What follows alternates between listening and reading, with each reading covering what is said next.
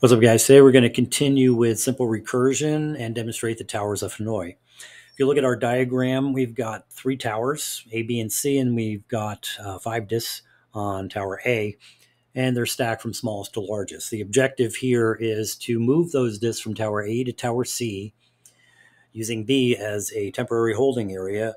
And on the conditions that, one, we need to do it in as few moves as possible, and two, no larger disk can ever be stacked on top of a smaller disk. So with that, let's get going. I'm going to go into Visual Studio 2022. I have a console app open here.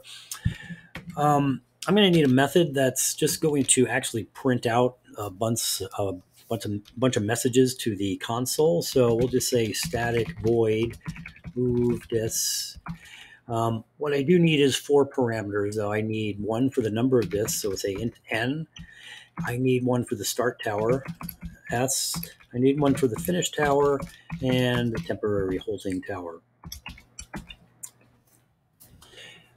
Okay, so the way this algorithm works is we basically need to take n minus one disks, so the top n minus one disks, and move them from the start tower to the temporary tower. And then we need to take the nth disk, that is the bottom or last disk, and move that from the start tower to the finish tower. And step three, we need to move the n minus one disks from the temporary tower to the finish tower. So for this, we're going to use recursion. And the first thing I need is a base condition. So my base condition is that I need the number of disks to be greater than 0. So we're going to say if n is greater than 0. Now we're just going to call this function recursively. Remember, the first part was to move n minus 1 from start to temp using finish as my temporary tower. Next one is where we're going to move the nth disk from the start tower to the finish tower. And this is also where we're going to print out our console message. So we're going to say something like console.writeLine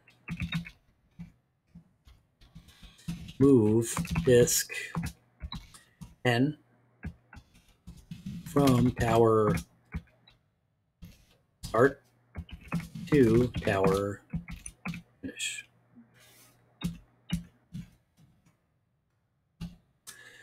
Okay, and now we also, for step 3, we need another recursive call. So we're going to say move this, and once again, it's n minus 1. And this time it's from temp to finish using starting tower as our holding tower. So let's go ahead and fire this up. One other thing I need to mention, the formula for this is to calculate the minimum number of moves is 2 to the n minus 1, where n is the number of disks. So in our diagram where we had 5 disks, that would be 2 to the 5th minus 1, which is 31 moves. So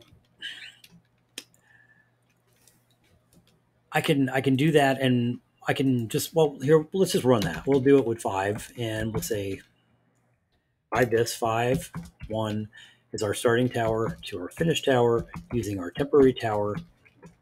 Okay, let's fire that up. And you've got 31 lines. It's not real easy to follow with 5. So we can also try this with, we could put 2 disks in here if you want. So go ahead and do that. So move disk 1 from 1 to 2. Move the second disk, which is the last disk, over to 3. And then move 1 from, so it's very easy to visualize that. I find it very easy to actually take some physical objects like some coins or something and do it that way. And also to start with low numbers like this. The more realistic one probably would be to just say 3. 2 to the 3rd minus 1 is 7. So we expect to have 7 lines of console messages here. And you see we have from 1 to 3, 1 to 2, 3 to 2, 1, 3, 2 to 1, 2 to 3, and finally 1 to 3. And the one disk is the one that's on top. So if you enjoyed this video, please go ahead and smash that like button and subscribe, and I'll see you next time.